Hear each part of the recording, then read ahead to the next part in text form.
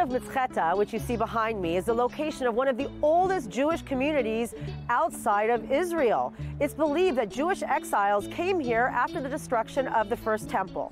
Here's more on the history of the Georgian Jews in this next report. For well over a century, the Great Synagogue of Tbilisi has been an active reminder of the strong Jewish community of Georgia, dating back thousands of years. Every Saturday, Monday, and Thursday, we come here and serve God by praying and blessing the society. Raphael Messingizer and his cousin are the only Kohanim still remaining in Georgia, a country with a profound Jewish history that is unlike anywhere else in the diaspora. This country has always been an amazing environment for Jews throughout history. Jews have never been bullied or oppressed. We only experienced hardship during the 1950s when the Soviet government shut down religious establishments. I remember as a child we were not able to go to synagogue. We prayed underground in basements. Georgian Christians helped us hide ourselves and support our religious duties. Georgians would never ever tell anybody what we were doing. Nowadays, only 2,500 Jews remain, but the history of the Jews of Georgia actually dates back at least 26 centuries. Jews lived here during the First Temple period, but the mass exodus arrived after the destruction of Solomon's Temple in 586 BC. Historians say Jewish exiles fled to Georgia during the 6th century BCE when Babylonian king Nebuchadnezzar conquered Jerusalem and exiled the Jewish people. Professor, researcher, and author Givi Gambashidze is the director of the David Ba'azov Museum of the History of the Jews. There is also reason to believe that the biblical account of Abraham and Sarah's tent was actually located in Georgia's Caucasus Mountains.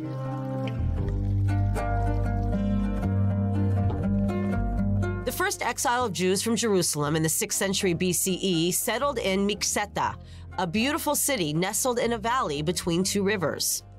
There is another historical source dating back to the period of Alexander the Great that tells us when Alexander passed through Georgia, kings and queens in Mizcheta could speak Hebrew.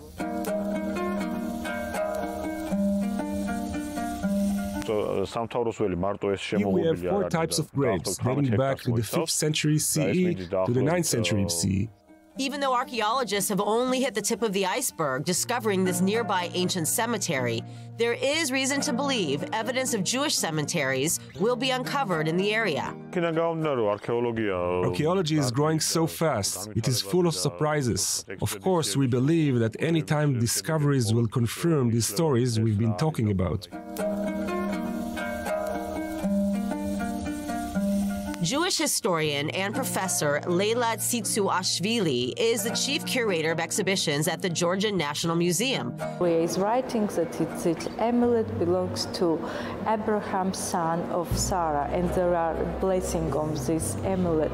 I think it's one of the important, oldest artifacts of the Jewish heritage in Georgia. This pendant, written in Aramaic, was discovered on a grave in Mizcheta, dating back to around the 4th century CE.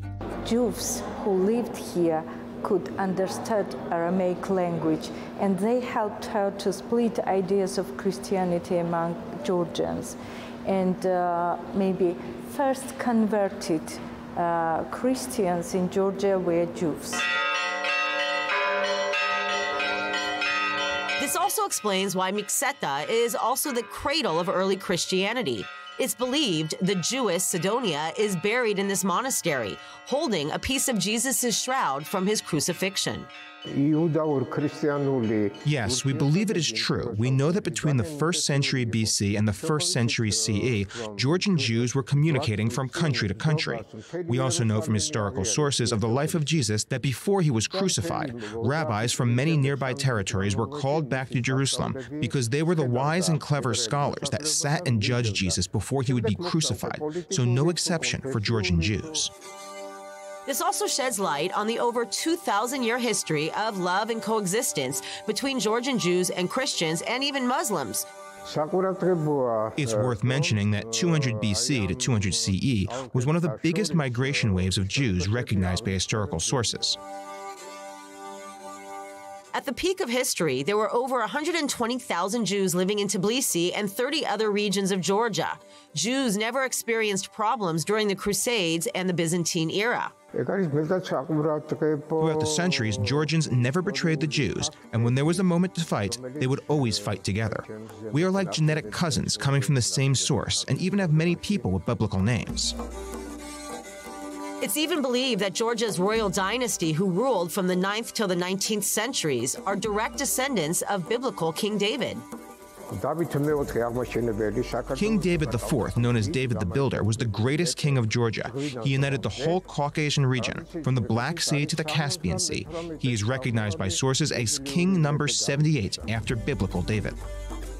And what's more, his great-granddaughter, Tamar, was an empowered 12th century ruler given the title of king. He announced her as the co-king of the country, and they ruled the country together for several years until the father was actually later died, and she became the king of Georgia. And if you just see her, even costumes on the frescoes, she's dressed like a father, only with a little different details on the fresco that you definitely see that she is the female. The secret formula for harmony amongst all Georgians is still in place to this very day, even though the majority left for Israel during the 20th century. A lot of Georgians still have the best memories about their friend who left Georgia in 1970s or in 1990s. They always kept these memories and always with the sadness are talking about the times when Georgian cities, Georgian villages were full of Jews.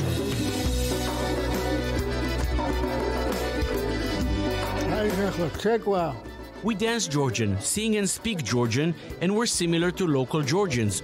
And that is why we're called Georgian Jew.